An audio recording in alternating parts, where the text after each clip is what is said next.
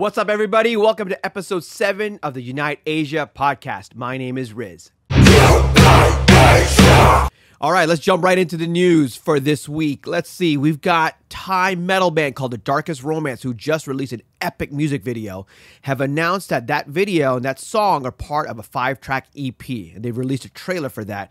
You have to check it out. This band clearly has put no parameters around them, and they're just letting the music run wild. It's amazing. They're pretty much like arena-shattering type of music and a type of band, so go check that out.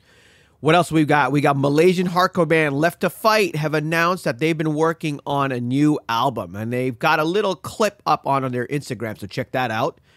Nepali hardcore band Void Turn to Message have announced that they're going to release a debut EP, and I believe there's a little bit of a clip on their Instagram as well, so go check that out. Also on the news front, our very good friend Gaga of Modern Guns has started up his own record label called Native Vision Records, and he just put out the first track of the first band that he signed, Palm Dreams. Check it out. If you like early title fight and stuff, this is your jam. Defeat the Giant, Taiwanese hardcore band, had just released a brand new live video, and it debuts a brand new song. So you can kind of hear a little bit of their new direction. Sounds a little bit more old school hardcore sounding, but they're rule, man. That band is so good. So you got to go check that out. Brand new song. They were working together with a studio in Taiwan to put them inside a studio, and then they had some live cameras filming their performance, and they recorded it, and the audio is phenomenal. Go check that out.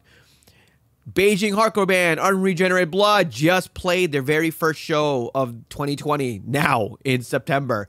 And they've got a little bit of a clip of that song. It's at one of my favorite venues in all of Beijing called School Bar. So go check that out. That was up also on Unite Asia. All right, Unite Asia's picks of the week. So here are the two that really stood out for me. And as I've mentioned before, I put up so many posts every day. It's really hard to remember all of this. So what I do when I come up with this list is really just think about what are the most obvious ones that stood out, that really grabbed my attention. There really are two. The first is a band that I mentioned earlier called The Darkest Romance, a Thai metal band who released a crazy music video earlier this week. And it's such an intense video. And what really stood out, besides the music being just phenomenal, there's an actress in this video that really is driving the entire music video. You have to check it out. It's her story, her journey about her relationship just fizzling out or breaking apart, falling apart. And she just gets so emotional and so candid in this music video. It's intense. It really, really is intense just watching her. And then the music just becomes a soundtrack to this story that's being narrating in the video.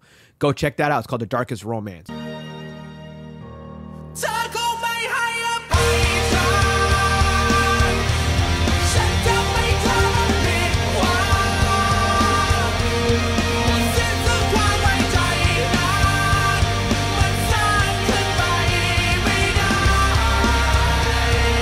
The other one that really stood out is this Korean band called Billy Carter I'd never heard before. And then after I put the post up, after I shared it on IG, a bunch of people from Korea were like, man, this band has been incredible for years. I have never heard of them.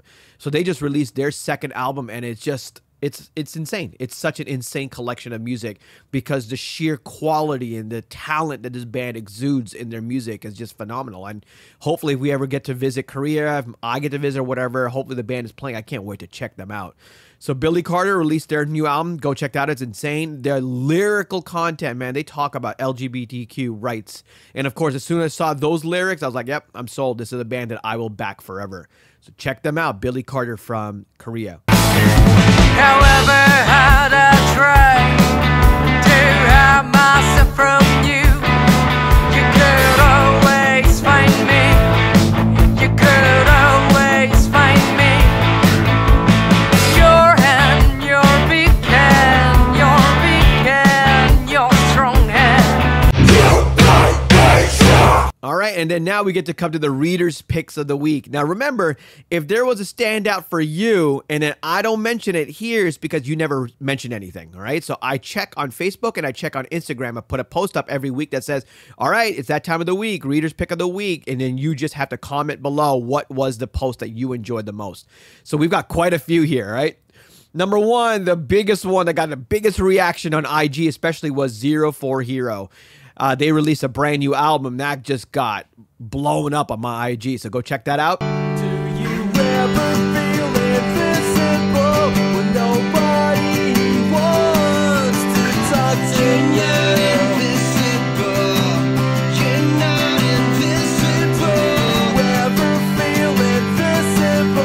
Then we also got long-running grindcore band from Indonesia called Proletar. I don't know if I'm pronouncing that right, but they just released a trailer for their upcoming documentary, and people were stoked on that. Check that out.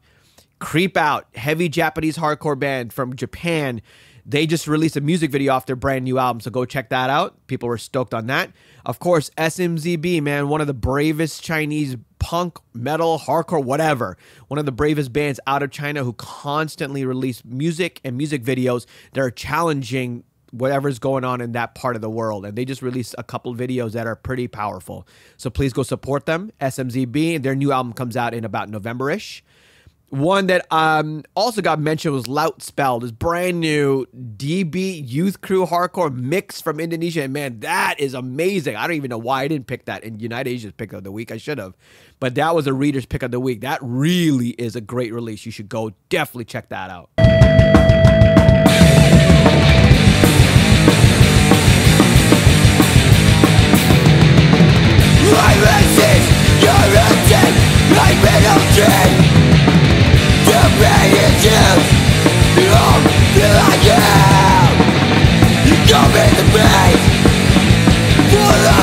All right, let's move into the interview portion. Our interview today, our guest is amazing. His name is Hassan.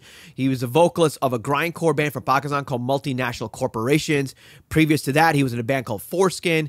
He is someone that I've known for several years, and I've known him through the internet. We've never actually met face to face, but he's always been someone that's super vocal about his feelings and his thoughts and opinions, very opinionated person, which I really respect. Even if maybe we don't agree, I do respect that he is willing to put his thoughts out there. I invited Hassan because he is a Pakistani that grew up in Pakistan. I'm a Pakistani that grew up in Hong Kong. Our life experience are very different. So I've got, like many of you, I have a perception of what life might be like in Pakistan and how difficult it might be, how infrequent shows are probably. So I wanted to interview him just to kind of get a background of what really is life like in Pakistan. And he just really blew my mind. I was like, oh, I didn't even know that in Lahore, where he's from, shows happen so often. So it was a cool conversation. I hope you enjoyed. It's about an hour long. He has so much to say, like I mentioned, that I'm going to probably bring him back for a part 2 later on, maybe later on this year or next year, so we can continue the conversations because he does have a lot of life experiences to share.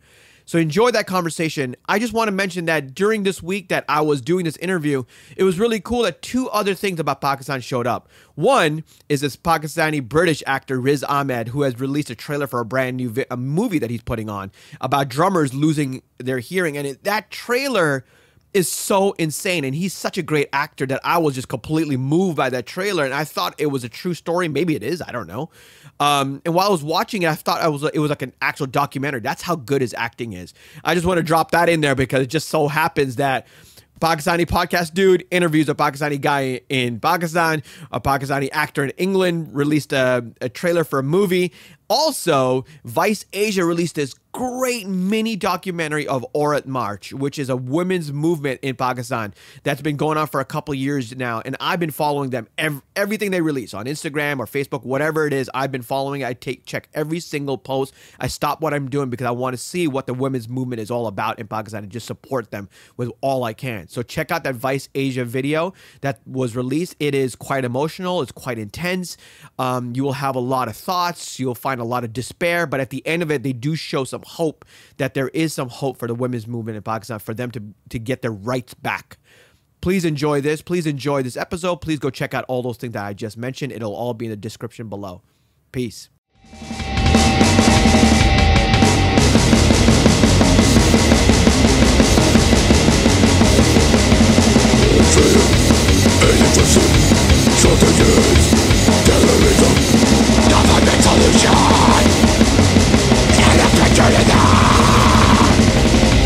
Fuck your patriotism! What's up, everybody? Welcome to episode 7 of the Unite Asia podcast. Today is a big day because my guest today I've known for years, but I've only known him through the internet. I have never met him face to face. We've never had a conversation on the phone. It's all been through the internet. This is my first time I actually get to sit down with him face to face, even though he's in Germany and I'm in Hong Kong. I'm introducing you to the vocalist of one of my favorite grindcore bands from Pakistan called Multinational Corporations. He also does time in hip hop as well. This guy is all over the map. And my favorite thing about him is that he's so knowledgeable about every genre of music. And here's a little secret. Before I started Unite Asia, he was the first person I went to. I was like, hey, I'm going to start this website. What do you think? He's like, do it. So ladies and gentlemen, today, my friend Hassan from Germany, not Pakistan. How you doing, bro? I'm great, man. As we say in Urdu, Zabardast. I hope you're great too. Yeah, I'm doing all right in Hong Kong, man. Hong Kong's been a little crazy, bro. But I hear you're chilling in Germany now, huh? How long you been in Germany? Yeah, dude, it's almost been like 1 year. I came here for my studies and to do some other stuff while I'm here because, you know, the scene here is fucking amazing. Better than Pakistan, at least. So, yeah. And how did you get in Germany? How did you end up there? Yeah, like I was just looking forward to leaving Pakistan for like a long time. And I really didn't know how to go about it because, you know, there's a huge Pakistani diaspora. People are always going out all the time to settle in another country. But I got in through the help of a friend. He used to study with me in my university. We were in the same degree. We studied film studies together. And he came to Germany at this university and he told me, Hassan, this is the process. Here are the documents that you need, blah, blah, blah. And if it weren't for him, I wouldn't be here today. Shout out to Sayyid Saddam, one of my best friends, for doing that for me. Hell yeah, man. Good for him. So you're there as a student. You didn't immigrate there. No, I'm like here for the next 3 years. And hopefully, let's see if I'm able to find a job here after I finish my degree. If not, then I'll hop around the world, see what I can do. Hell yeah, man. I mean, now that you're out of Pakistan, the world is open for you, bro. That's great. Yeah, bro. So Hassan, what we'll do is because we really take this opportunity for our guests to talk about their path, their journey into heavy music. And honestly, you're a Pakistani that grew up in Pakistan. I'm a Pakistani that grew up in Hong Kong. Our journey to heavy music could be quite similar or it could be quite different. So what I'm going to do is I'm just going to step back. And for you, a Lahori from Pakistan, tell us your journey of how you found heavy music and what were some of the first bands? Yeah, I mean, like, it wasn't like just one specific route into it, you know, it's always like a bunch of things. The first thing about Lahore, we had like a big music scene. It was like a lot of rock and roll in the scene and some metal bands as well. And I was always kind of attracted to the metal bands because of their whole aesthetic, the guys with long hair and denim jackets, and, you know, they were smoking some substances that I was fascinated by. And apart from that, it was also like the school I went to, almost every kid there who was between the ages of 12 to 15 listened to like old school 80s and 70s rock and metal music. Like if you didn't listen to Black Sabbath, if you didn't listen to Megadeth, if you didn't sing along to, you know, Cowboy from Hell, you were considered like, you know, you're just a piece of shit. You don't know what school, you know. So in my school, it was like a parallel universe because the world outside didn't really know much about rock and metal music, but that's what we were listening to, you know, like I had friends covering Four Horsemen when they were just 13 years old, man, just going fast as hell. So it was all these influences, but the main thing for me that what really just dove me into the whole thing was the fact that there were music shops selling tapes and CDs. Like it was the year 2006 and I found like a shop in Lahore called Offbeat, and they've been around since the 80s or some shit, right? In 2006, they had posters of Megadeth, Motorhead, and Saxon, an old new wave of British heavy metal band that not even like people really care about anymore. So yeah, like just being around that environment of music where metal was appreciated, people were enthusiastic, they wanted to learn about the music. That's what got me into it because it was the culture around it as much as the music, you know.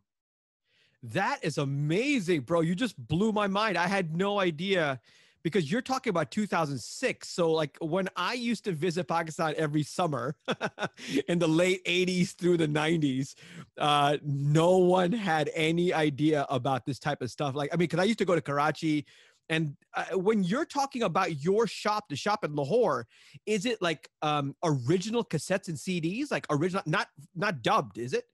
No, they don't sell originals, right? So I don't know how they made their cassettes, but they had their own covers, and the covers would just have the track list. So you would never have a visual idea of the band, behind you, you have all these album arts and stuff, and you can get attracted by an album art, pick it out. But for me, it was just like the textual side. Okay, this band is called Iron Maiden. This album is called Dance of Death or whatever. I gotta have this.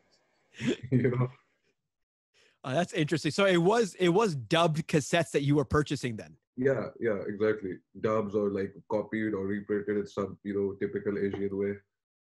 That is so funny that still existed in 2006. I thought for sure, because the last time I've been in Karachi was like 93 or 94, something like that. And we used to go to like a Tariq Street, and on Tariq Street, there was like 2 or 3 shops on Tariq Street. And you walk in, it was all just dubbed, like just copies of copies of copies.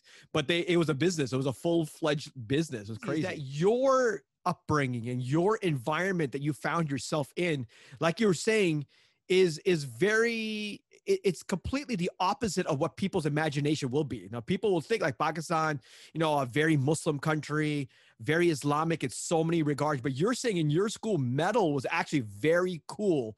And if you weren't listening to metal, you were a piece of crap. Like even in schools outside of Pakistan, like I grew up in Hong Kong, and our school here, metal was never cool. yeah, exactly. And when I switched my school later, because I was kicked out for some stuff that I don't want to mention here, but when I got to the new school, it was like everyone just listened to 50 Cent and shit. I was like, where am I? Because my school was just different in that regard. And I guess that's very important for like my exposure to this kind of music. And apparently it was like this for a long time. Like my dad was there in the 70s and 80s, and he grew up listening to AC/DC, Black Sabbath, Led Zeppelin, all those bands. So it was kind of in the heritage of that school. That particular school. Now, that particular school, would it be considered like a local Pakistani school, or were you at an international school? What kind of school was it? It was an old British colonial boarding house kind of system that was converted, and to have like normal city people and stuff in there too. So it was a weird dynamic because we had like feudals from South Punjab, from Balochistan and Sindh and these kinds of places, really rich people with, like coming from a gun culture and stuff. And we were just city kids, we were just like more into like subcultures and stuff. So that was kind of like this divide that existed at the school. But even the kids who were from those kinds of families and those kinds of upbringing, they became really fucking cool musicians. I know a lot of people in the current music scene who come from some feudal background, but through that school and the music they got from that school, they, even their horizons were broadened. So yeah. So it's like the cheesy thing, right? The music is the uniting force behind everything, huh? Yeah, totally. And sometimes, like if I saw the movie like School of Rock, sometimes it would remind me of my school, because we had some teachers who would talk about music with us, Oh my God. I wonder how many people listening to this right now are having their mind blown. They're like, there's actually a school in Pakistan in 2006 where it was rock focused. Like even the teachers were talking about rock and roll. That's incredible, man. Yeah, dude, I just remembered we had like a gig night every year, like where all the cover bands of the school, they came to perform for the school themselves, right? And it was always like Megadeth's A Tout Le Monde being covered, or For Whom the Bell Tolls by Metallica being covered. So when you see 300 kids in their school uniform headbanging, And this is on school property that the show was happening. Exactly. And they even sung Pink Floyd's Another Brick in the Wall, the We Don't Need No Education part. And the teachers were all like, But I mean, what an open-minded school, right? Like they're very progressive in the way that they were running the school, realizing that all these kids, all these teenagers just need music or some sort of art to vent, and they're allowing you guys to do that in a safe space. Yeah, of course. And I think they saw the value in it too, because we were also a very violent school. The thing we were most famous for in Lahore and in Pakistan was that the kids there loved to fight. Like one days I would go back home, and on the way someone would see my teared up buttons and he'd be like, "You're from that school, aren't you?" I'm like, yeah. So they knew that through music and through this kind of stuff they could, like, groom us better as individuals, maybe. I mean, that's real education. You know what I mean? That's real education, real educators who are like taking the time to be like, okay, our school and our kids keep going down this path. What can we do to kind of help them? Not like turn you guys into like, law abiding citizens or whatever, but just be like, okay, within your world of angst and anger, which is an okay emotion to have, you've got to accept that reality. How do we help you guys foster this feeling? That is incredible, man.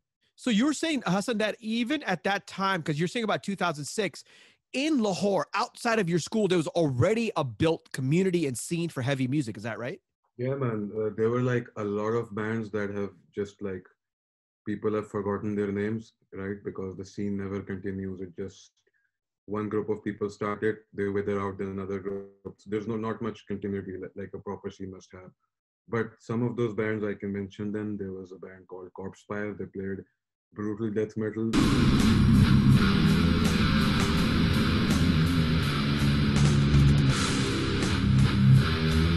And they were very influential on me. Like, they showed me that, yeah, you can do growling, abrasive, like extreme fast-paced music in Pakistan, right?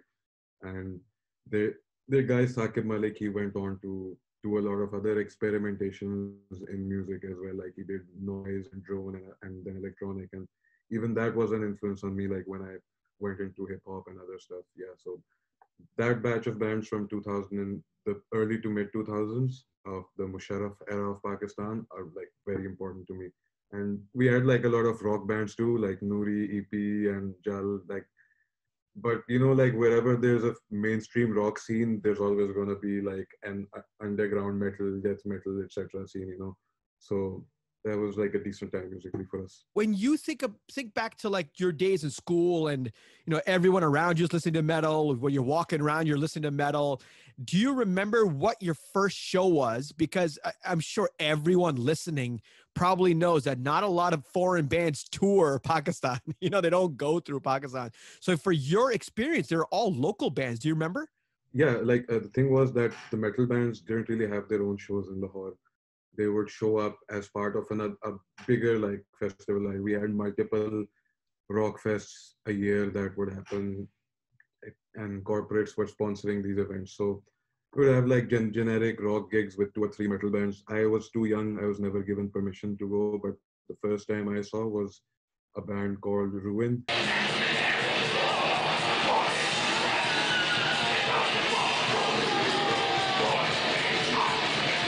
And they were a cover band at the time. They just covered Raining Blood and some Lamb of God songs. But that was like a really intense experience for me because I was one of 2 people headbanging at the front. And this was like 2009 or 8.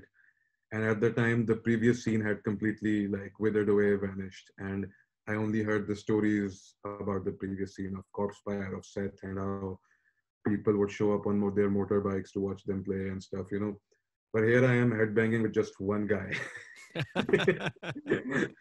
What the fuck happened? So that was my first show, and that first also inspired me to like, okay, like we needed to have just metal gigs for just metal fans, and that was my second show, the one that I put on myself. What? Okay. Hold on. We got to slow this down a little bit. Okay. So you're saying you got into this stuff about 2006. And even at that time, you're saying there was already kind of a scene, but you're saying that the scene kind of is always transitioning. So people come and go, the scene blossoms, and then it just dies out. So your first real experience of watching a show was 2009 and you were saying a festival. So are you saying like a legit, like, not like whacking, like a German festival? Like, what do you describe a festival in Pakistan? Yeah. So a rock festival, basically any kind of generic rock gig in an auditorium or outdoor space, was called a rock fest. And since in Pakistan we don't have many clubs and bars and smaller venues to play in, it was always at bigger venues, and it was always kind of a rock fest of some sort. and you had different multiple rock fests in the same city. There was like 2 or 3 in Lahore. There was one in Karachi, and yeah, like that was the environment. It was all a lot of families coming in, right? A lot of guys, and just families. You know, it was that kind of environment. And there was food being sold outside, I guess. But yeah, nothing really festive. It's not Woodstock, you know. But even then, though, like, I mean, having a festival in Pakistan is even whatever it is. If it's a festival or if it's a show, to me that's super cool that stuff was going on. But I think you told me always that it wasn't like a regular thing. Yeah, dude. Like in the early to mid 2000s, I was always every fucking weekend, every other month, I was being invited to some show or the other, some festival or the other. And I could never go because my mom, she's like a single mom and incredibly anxious, and she's never let a 13-year-old kid go outside, you know, in Pakistan. So I missed out on all that, but it was apparently very great. And a lot of my friends went to those shows, and they always said they had an amazing time and such and such. And apparently there was a scene in the 90s too, and there was a scene in the 70s and 80s too. And up till that point, you could say they were all kind of connected. There was a continuity going on. People knew about who came before them and such. But when the whole I think it's because when the bomb blasts and everything increased, right? The war on terror, everything came to Pakistan, and around the mid 2000s, everything culturally started dipping, right? So shows became very less. And eventually, when I finally got permission to go to shows, it was at that downward slope. So I felt a huge contrast between what I was experiencing and all the great stories that I had heard, you know. Interesting. So when you started going to shows, it was already dipping. So it was no longer every weekend. Is that right? Yeah, it was very rare. Like you would have to wait for a show. And suddenly shows became like twice a year, thrice a year. Wow. That's my memory of it and my experience of it, you know, like, and we could Google the facts or whatever, but this is what I remember. Wow. So going from weekends of having shows consistent to 2 or 3 times a year. And do you think it's all because of the war and terror stuff, or did Pakistan start to get into a little bit more of the militant style? Or yeah, like at the time as a kid, I couldn't like obviously understand, but there was this feeling that it's not safe anymore. Like schools started having barbed wire around them. Shit. Events became less. Event areas like Alhambra had more security there, because all of these institutions were being targeted by the extremists, you know. And I always felt, even when I became like matured in my political thinking and everything, that the first casualty of the war on terror in Pakistan was not even before the physical death toll, it was the mental and cultural death toll, right? And it's created a mental health problem in Pakistan, is this lack of access to entertainment. Yeah, I mean, I appreciate your candidness and your, honest reflection of your life and what you experienced, because a lot of us around the world don't understand that, right? We do have access to music. We do have access to original pressings of CDs and LPs, and we do have access to shows, and we don't have to worry about our safety at these shows in that regard. I mean, if you're in the pit and you get punched in the face, that's a different thing. And the worst thing was that what I learned then after putting on my own shows was that the local authorities are fucking corrupt. They don't want art to flourish. They don't want events to flourish. They just want to make a quick buck. So Hassan, when you started putting on shows, because you were saying earlier that you guys were, mainly performing at your own school. So when you started putting on shows, was it easy to find venues? Was it like you were saying, it wasn't like a club. So was it like an empty hall you'd find? What did you find? By the time I wanted to put on my own show, I had gotten into hardcore punk, right? And hardcore has a completely different mentality, right? It's all about DIY, right? Like, if you're not finding a space, fucking find one and make it happen. If you can't find sound, just fucking get a little money together, get something from somewhere, even if it's the cheapest quality, right? Just make something happen. And that was my mentality at the time. I started my first band, Foreskin. We hadn't played a show yet. I wanted to play a show, and I also wanted to put on like a pure fucking like heavy music show. And there were only metal bands in Pakistan, and we were like a hardcore thrash crossover. So we thought like, let's do it. If these guys don't know what DIY is, these guys want to wait around for sponsors to get into fucking Ali Institute or Al Hamra or some other big hall. They don't know any other way. Let's introduce that other way, right? And we got a friend, he was a drummer. We got his backyard. We got some wedding tents, you know, the typical Punjabi wedding tent, the red floral designs. We covered the backyard of it. We got the same wedding people to give us the wedding sound, you know, the shitty speakers. And we got people to pitch in. So the price was for all that 10,000 rupees. We got 10 guys in our crew to give 1,000 rupees. And they all gave a little more than that too, you know, just out of solidarity. Like, yeah, man, let's make this happen. And in 10,000 rupees, we put on like a fucking amazing show, man. Like there are still pictures of it online. I can show you. And it's all these little sweaty Pakistani teenagers, all like short, high-tailed, no facial hair, no body hair, just running around crazy as hell, man. Oh, dude, that's the best story ever. How old were you at the time? I just turned 18.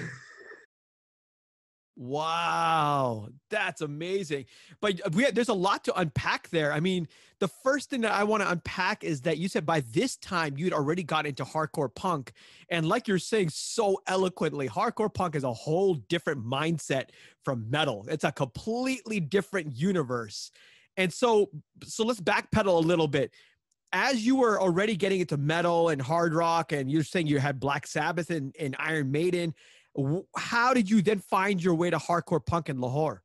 Dude, like no one in Lahore knew about like punk rock, let alone hardcore, right? Punk to Lahore's was Sum 41 and Green Day, right? And I guess they are punk, you know, like I'm not going to be the elitist, but I was looking for something authentic, you know. I'm not ashamed to say that I look for authenticity in music, and if that makes me an elitist, like fuck that. You know, I like Green Day, I listened to the first album, but it's not punk, you know. So I had the internet and I got into all these forums and stuff, and every thrash metal band is always talking about, yeah, Discharge, The Exploited, Black Flag, Dead Kennedys, blah blah blah, Minor Threat.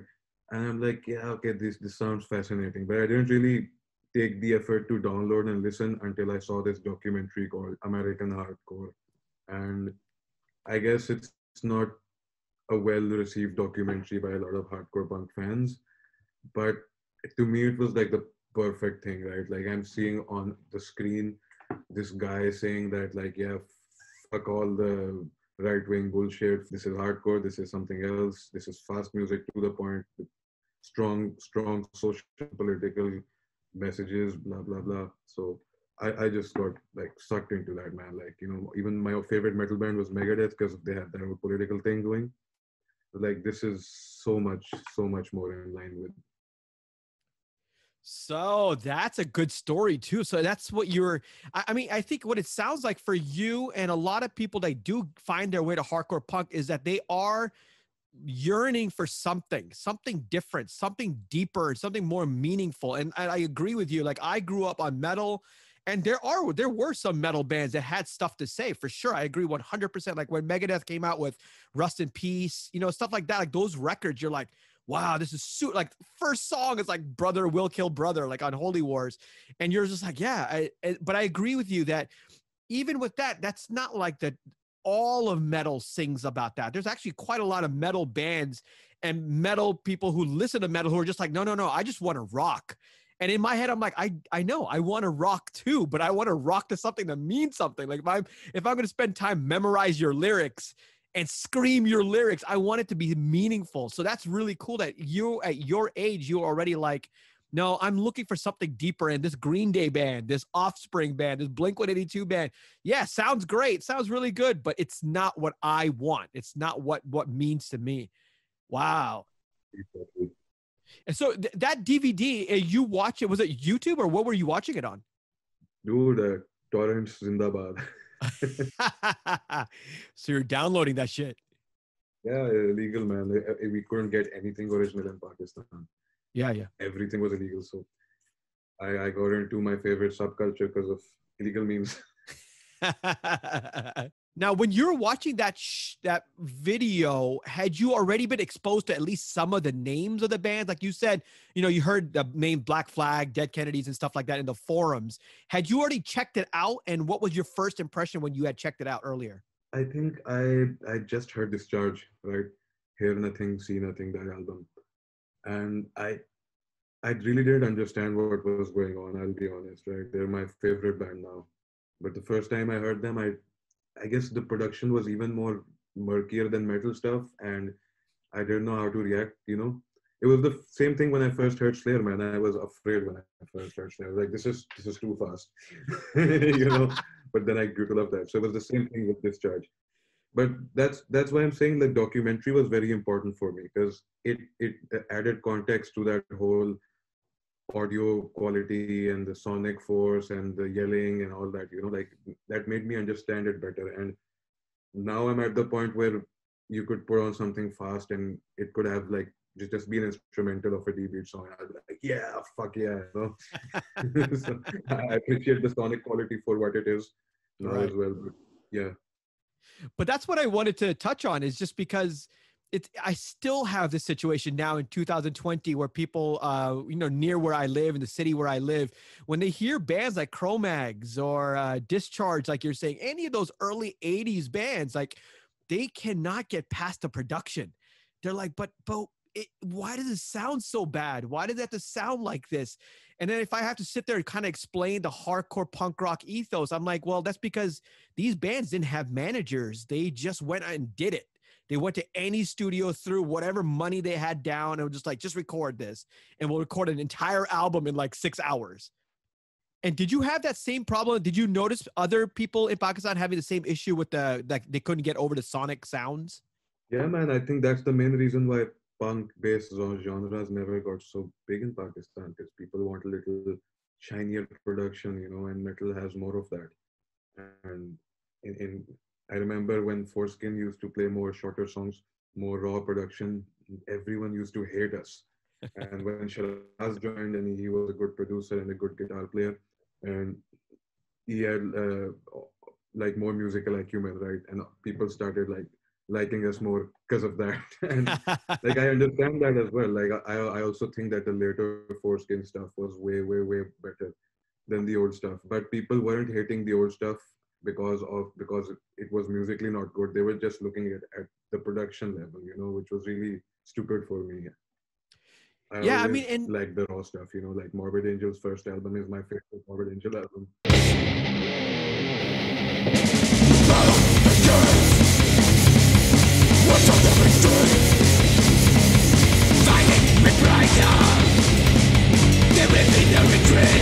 Right. And it's just so interesting that no matter where in the world, wherever there isn't really much of a hardcore punk rock scene or community or understanding, that's the world that we're dealing with. We're always constantly battling against, oh yeah, I know it sounds raw, but when you see this stuff live, it's way more explosive than metal. And I don't know how to explain that without showing them. And that's why, like, when I first moved back to Hong Kong in 99, I knew that I couldn't just do a zine, because that's what I was doing, was just doing a bilingual zine. Exactly what you just said. I was like, oh, let me explain the ethos behind punk rock, the mentality behind hardcore, and see if that will inspire you to start getting into bands. And then while I was doing the zine, I'm like, no, you still have to see it. You have to see it with your eyes, and you can feel it, that even though it's just like a bunch of chords, it sounds like a bunch of chords, super fast beat, it's way more explosive than metal is. Yeah. So in Pakistan, I felt class was a big barrier, because when I tried to introduce this kind of stuff to metalheads, they were always this. Usually the metal scene, even in my school and all these other places, were usually upper middle class people, right? Or middle class people who come from like upper caste backgrounds. And that affects a lot of the kind of the way they see music and how music should be, I guess, right? Because how I felt when I listened to, say, Agnostic Front and Cro-Mags, was that these people have gone through some struggles in their life. They face some bullshit, right? They're not privileged people, and all that struggle, all that emotion, all that strife is coming out in their music, and they're saying a big fuck you to all those problems at the same time. And that really never resonated with a lot of, the kind of people listening to Dream Theater or Opeth and that kind of stuff. They want to think about more abstract notions and stuff, and that's perfect. I love to as well. But if it's not having some real essence of life, then what's the point? So did you face any kind of that barrier when trying to introduce this in Hong Kong, these ethos? Yeah, that's a great question, man. I mean, in Hong Kong, actually, the biggest problem has always been language. It's always been language, where hardcore and punk rock, like, you have to read, right? You have to read zines and you have to read tons of magazines and stuff like that. And that's where you got the understanding from, not from listening to the music. I'll be honest with you. When I first heard punk rock and hardcore in Hong Kong, I hated it. I couldn't stand it. I thought it was just it was just so messy. And it wasn't until I actually opened up a CD booklet, when I read the lyrics, I was like, oh, dude, what? This is like my life as a Pakistani growing up in Hong Kong and dealing with racism and stuff like that. But so when I came back in 99, like my issue was, I'm like, okay, if I want to present this to people in Hong Kong, I've got to stop presenting it in a language that feels foreign to people. Like, this has to be real. And so what I would do, I'd write it in English and I would get someone to translate all the articles into Chinese. And actually it was received much better than I thought it would be. Oh, wow. Yeah. That's cool. Yeah. That's cool. So you had to cross the language barrier to get more people involved, man. Right. Absolutely. I mean, in Hong Kong, it's always been that way, where if you want to get into impacting and having some cultural change, unfortunately, it has to be in Cantonese. You have to pick up the language. I mean, that's how I picked up the language Cantonese after I came back to Hong Kong a year later. I was like, this English is not working. I was like on stage explaining the songs, and I'm like, this is not working. I got to pick up Cantonese. And that's how I forced myself to learn it. So let's go back to you're saying with Foreskin, and then you had your band members too, and you're saying you were more of a thrash, I'm assuming more like a crossover type of band, right? Yeah, the first couple demos were just crossover, and like really bad crossover with like programmed drums, and our live drummer who couldn't really play well. He was learning at the time. He's a good drummer now. Yeah, it was really. But my mentality was like, like, we're all learning. My guitarist is learning. I'm learning how to do vocals, and we're learning how to make songs. And this is how the fucking first Minor Threat stuff came out as well. They were just picking up this shit and figuring out it on the way. So I didn't care. I just recorded it and everything. Yeah, I mean, and that's the way to do it. I mean, a lot of bands, I think probably your experience too with the metalheads and the metalheads in Hong Kong as well, like, they don't release music until it's perfect. Everything is perfect, right? The production is shiny, overproduced. Everything has to be perfect. Like, that mentality of demos is gone. It's completely gone here. Yeah. Because, I mean, everyone can just do stuff on computers now, right? So everyone can just plug in. And so they're like, why do I need to record a demo? I don't need to record a demo. I can just record a really good recording now on my computer. Yeah, of course. Yeah, definitely. So when you're doing Foreskin and you're putting on shows, and you're saying that you had started when it was dipping anyway, did you see a resurgence? Was your approach to heavy music being spread? Were people accepting it? Yeah, I think it was like, it wasn't just like me, right? Like, because I always say that I wouldn't be able to do it if there weren't already so many good bands that I could put on a show, right? And there was already like a resurgence going on. There were new bands that were like much better than the old bands. We had Orion, Odyssey, a bunch of bands from Islamabad, like IC Insanity, Downfall Humanity. Like, there's so many bands that I can't even remember now, right? Like, and they were all putting out good songs. Thrash metal was a big thing. Almost every band was a death thrash band at the time, Genocide does not make you pure. Genocide does not make you pure. So, yeah, like, I just gave them all a platform to put on a performance, right? That's all I did. And there was another event that happened in Islamabad too, a few months or a year before my event. It was at a more professional level than my event, but after my event, I think people felt like they could put on in random locations too, because later on a show happened in a swimming pool, a show happened in a wedding area or some shit, and so yeah, I think that thing definitely happened.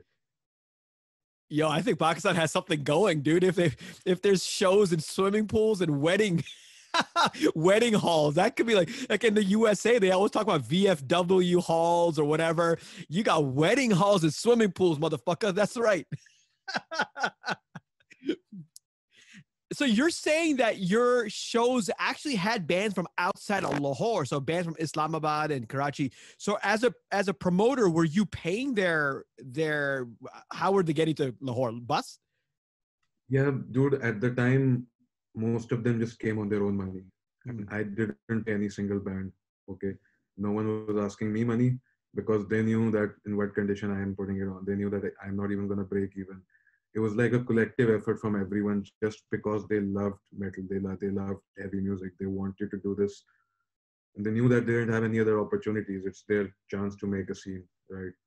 And a lot of bands that I've put on went on to like access better opportunities and better stages as well. So like to think of those gigs as like a stepping stone for a lot of bands, At that show, Takatak was playing, and so Takatak was famous for like the best moshes in the country at that point, and it all started at Mosh Pit 1. That was the name of the first show I put on, and this was Mosh Pit 2. So there was a big kind of buzz going into the show that the moshes at Takatak, they're gonna be brutal.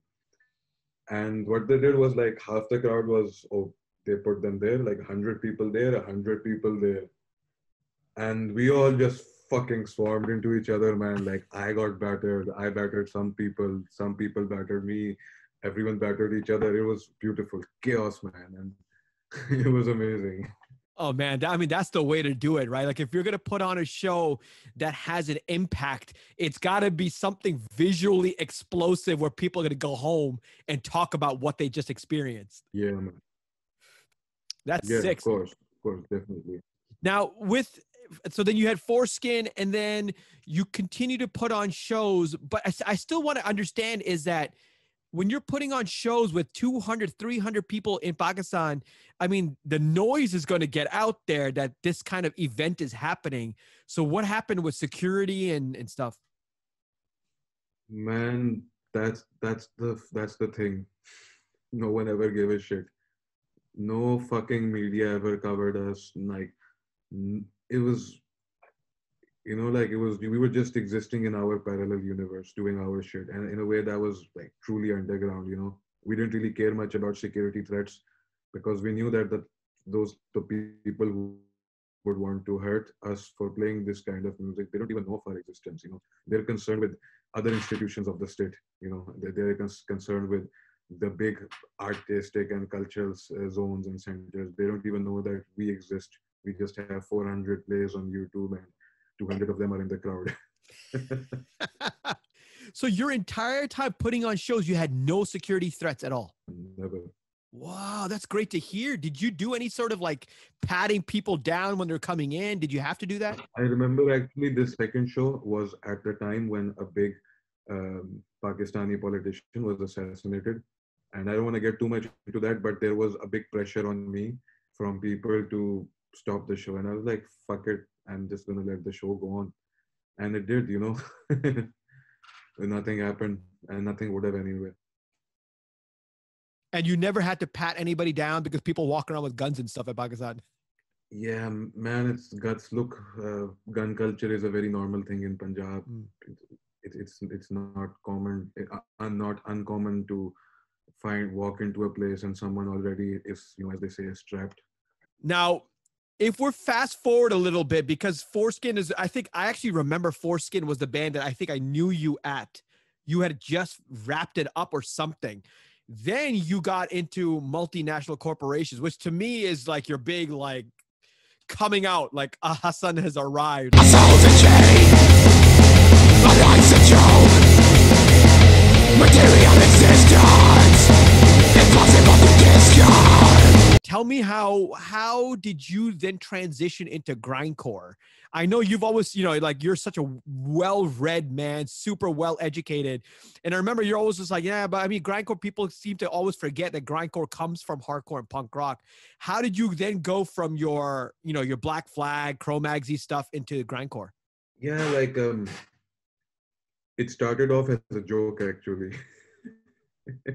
Like Foreskin was still going on, and we were just chilling at Shiraz's place, and we were like thinking like, yeah, let's just make a bullshit grindcore political like demo of we just blast beats and a breakdown, and there are 3 vocalists on the same song. It was called Emulating the Parliament, and it was like a shock value thing, right? Talking about we had another song called Presidential Castration, you know, like us, and we didn't have a sonic quality to it. We're like sonic philosophy, I mean, or like a clear lyrical philosophy with the band. It was just 19, 20-year-old kids, you know, just getting some frustrations out. And then it went dormant. We released a demo called Equality in 2012. And after that, Multinational was like dormant for a few years. In the meantime, we did some stuff with Foreskin and still kept going on, but we suddenly just decided to do a Multinational Corporations EP. And what triggered that was there was an artist called Ameek Zaman. He's done almost all the art for Multinational Corporations, and he just sent this Jamaat al-Maut artwork as, you know, like some appreciation, right? Like, yeah, I made this art for you, for your band Multinational Corporations. And he named Jamaat al-Maut there too, before there was ever a song called Jamaat al-Maut, you know? Oh, so he came up with a name. Yeah, exactly. He's actually a fucking genius guy, the fucking creative guy. He's a lot of song titles and other stuff he's often helped me with along the way. So that became your, once you got the artwork, you suddenly guys were like fired up to actually like create some music then. Yeah, exactly. I sent it to Shiraz and he was like, yeah, man, we should actually do something. That's and amazing. yes, it was grindcore, but it was also kind of receptive of the influence of the hardcore that was going around at the time, like the HM2 stuff, where they were blending metallic hardcore with Swedish death metal, you know. So there was that influence in it too, like an extended breakdowns, sludgy breakdowns. And we also like tried never to make it a pure grindcore band, because Yes. yeah, where we love grindcore, like Brutal Truth, Napalm Death and all that stuff, you know. And for us, it's always a punk genre. But we also recognize that the best grindcore bands, they weren't setting out to make just grindcore. They were setting out to make extreme fucking music. And they had influences from every fucking way, from bands, from post-punk bands to fucking, you know, like you name it, man. Like you can find industrial influences in grindcore. Sometimes a Napalm Death song just sounds like a sped up industrial song with guitars on it, you know? Like it's organized chaos. And we tried to have that approach with it, like reflecting the music that we listen to, reflecting, you know, everything about us as human beings, that it came out in that, in Shiraz's guitar playing and everything. Yeah, I mean, that EP, like you're saying, like I never thought about it that way of like analyzing the music and the different elements in it. But you're right. Like if I think back to why it resonates so much with me, it's because it has so much different stuff in it. Like there's actual groove elements in there. Like it does actually feel like a Napalm Death record, right? Instead of just straight blast beats and like shrieking vocals. There's like parts where like it's like sludgy maybe, but more that groove element like of Napalm Death, which makes it so much fun to listen to. And you, every time, like I find myself every couple months listening back to that record, man. Yeah, we even had like an oi punk song on it, you know, LPC. Yeah. With an oi punk song with like a speed metal guitar solo. So we were just like, you know, fuck every musical standard. We're doing what the fuck we want, you know. Right. And if that's not punk enough for you, then, you know, like LPC, you know what that means. Yeah. So then, at this point, were you already singing in Urdu, or were you? You know, when you were talking about the local language thing, trying to bridge the language gap. that was a big thing with me in multinational corporations. I started developing the sense that there needs to be parts in the music that are in Urdu. There needs to be parts that people can relate to. Because I can talk all the fancy shit in English. That ain't gonna get through to people. I need to speak in my vernacular, the language I think in, the language I speak in. So, and it's not even like perfect Urdu in there. It's like Lahori style Urdu, a lot of like Punjabi influences and inflections and stuff like that. So I was just being myself, and I screamed the best in the Urdu parts on the record when I said Jamaat al Maut, when I said in white collar communism the Urdu parts, and all that stuff. And did you find an immediate reaction in the audience or the people that were listening once they heard it in Urdu? Absolutely, man, absolutely. Because what happened was that people from the death metal scenes in Bangladesh and black metal scenes in India who had never fucking given the time of day to like actual grindcore. To them, grindcore was death grind or gore grind. Like that's not grindcore to me. That's subgenres of death metal to me. Because grindcore needs to have like a punk based riffs and crusty sounds and stuff. So they were suddenly into it because they could fucking hear me say Lant Pe Chado, they could hear me say like Hanchor and all that shit, It was like, fuck, man. At live shows too, I saw like the same kids whose favorite bands are, Dream Theater and Opeth or Pantera and, shit like that. They were rocking out to the music and they were singing every line, and also the Urdu line is a bit harder. So maybe like having the Urdu stuff in there made all the rest more accessible, Yeah, I mean, that was the exact reaction what we had here in King Lai Chi. Like when the first year King Lai Chi was I was singing in English, and then I got a bass player the second year, and I was like, you have to start writing Chinese, Cantonese lyrics. And it was like a switch went off in the pit. Suddenly people were listening to it. And like you said, like they didn't have to spend hard time, like looking at the lyrics, translating it, trying to understand how to attach it to their life and journey. They could hear it immediately and shit just went off for us. Yeah, man, exactly. That's how it is. And when you were talking about that, I immediately was just remembering all this too, The other thing that I've always wondered about Pakistan and its metal scene is that it didn't feel like it was very well received outside of Pakistan. Is it because, what do you think? Why is it so hard for Pakistani bands to get their name out there? I'll be honest. The kind of music Pakistani metal bands were trying to make at the time was like very mainstream metal minded. They were underground bands making mainstream metal music, and underground labels, underground bands, underground everything overseas are not going to appreciate a Lamb of God worship band or a Slayer worship band or a Metallica worship band from Pakistan, Like maybe it would add more street cred in their metal world if there was an Entombed worship band. Even though I think even that's fucking ridiculous. Yeah. But basically, and people weren't making the kind of music like overseas people would be interested in, right? Like it wasn't some bands that got appreciation, they did have that approach, but most didn't. I think there needs to be more shows and stuff. I see some good bands popping up nowadays. There's a death metal band from Islamabad these days. There's a band from Karachi that's gonna come out soon. And yeah, like I see people trying to do good stuff, but shows are the main thing, man. Like, come on, you can't have a scene without constant shows, and to have those shows more, I think that language barrier finally needs to be crossed. In Germany, bands sing in German, and Sweden, bands sing in Swedish. So why aren't we doing it in Punjabi and Urdu and Sindhi and Pashto and all the local languages, Because yeah, it's true that people speak English everywhere in Pakistan and understand it, but it's a very limited understanding. For us, English is a very formal language, not a casual language, We can't, I've begun to use English as a casual language here because I'm forced to speak it as a casual language, But